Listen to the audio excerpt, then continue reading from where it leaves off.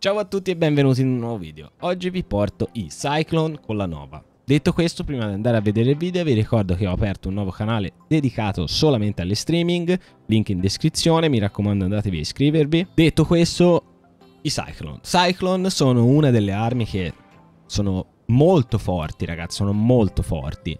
Ora la hitbox è un po' grossina perché va bene, sono gigantesche le hitbox di queste armi, però fondamentalmente il danno è molto elevato e sono molto simpatici da giocare. Ora, c'è un piccolo tip su queste armi: se non le avete fuse, un colpo di Scorpion, cioè della doppia Scorpion, vi può togliere un'arma. Se invece le fondete per resistenza a tutti i danni o durability, necessitano di 2 colpi.